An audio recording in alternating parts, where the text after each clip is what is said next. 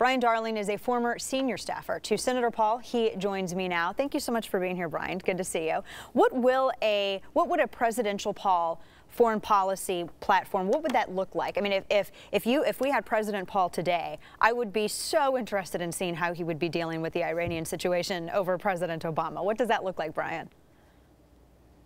Well, he's talked about it pretty extensively in his rollout. He's talked about his idea of realism, his balanced approach on foreign policy, where he's the only United States senator who's proposed a declaration of war against ISIS on one hand, yet he also is against nation building, and that's his overall theme. He wants a more restrained foreign policy, a realist foreign policy, one that recognizes threats, but one that honors Reagan and Reagan's peace through strength idea, and the fact that Reagan actually negotiated with the Soviets. We had the idea of trust but verify, and I don't think, and Rand Paul has said himself, he does not trust the Iranians, but he doesn't believe that negotiations are inherently bad. What he does believe is what the Constitution says.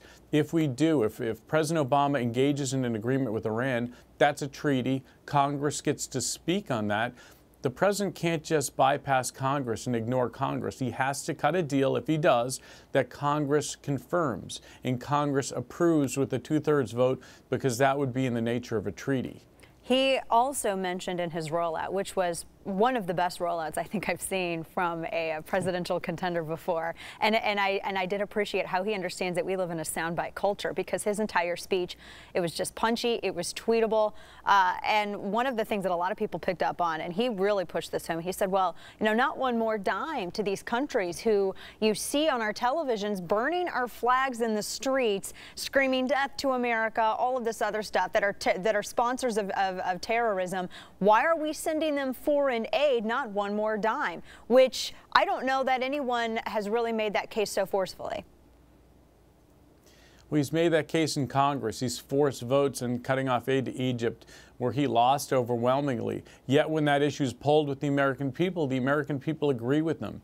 In his speech, he talked about borrowing from China and giving it to Pakistan and building bridges abroad when we need to be building bridges at home. I think his overall theme is, why are we giving foreign aid to countries that hate us? Right. Why are we giving money to these countries? And a huge point, I think something that's very important that pushes back against all of these neoconservative haters of Rand Paul, is that he identified the threat to liberty throughout the world, and it is radical Islam. I think that's very important that he said that during that speech.